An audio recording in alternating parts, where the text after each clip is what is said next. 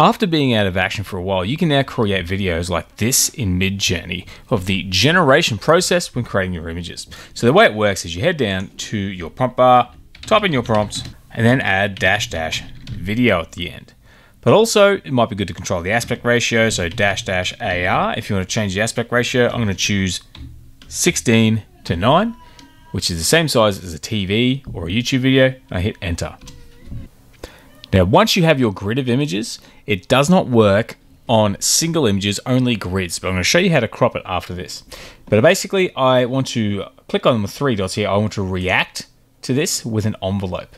I can click add reaction and just type in envelope and click this envelope here. On your phone, you can simply tap and hold and find the envelope that way. And you notice here I have a video. If I scroll up, I also have this URL here. If I click on that, you can see the video. I can come down and download it. And now I have my video, except it's a full grid. So I kind of don't want it to be all 4 images. I only want it to be 1. So I'm going to show you a website to fix that.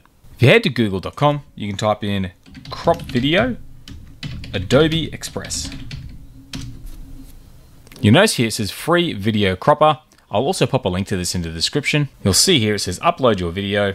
I click here, find the video I downloaded, and now I have this grid here. All I need to do is take these 4 corners and move it in, and it will actually snap in the center, so you get a relatively accurate crop. Now when you're done, click the download button. It will export the file. I can now give it a name and save it. Exporting may take a moment, but you don't have to wait too long. Now you see here I have my image grid, but I also have the video I cropped. So I can check it out. And while the video is full resolution, the actual generation at the start isn't until you get to the very end, but it's still a pretty nifty effect. So that's how you can now make these videos with Midjourney. They're pretty easy, pretty simple, and I want to give an update because now it's so easy to crop with this Adobe Express tool. So have a little fun with that, see what you can create, and I hope you enjoyed the video. If you did, please consider giving it a like, and I hope to see you again next time. Have a great day.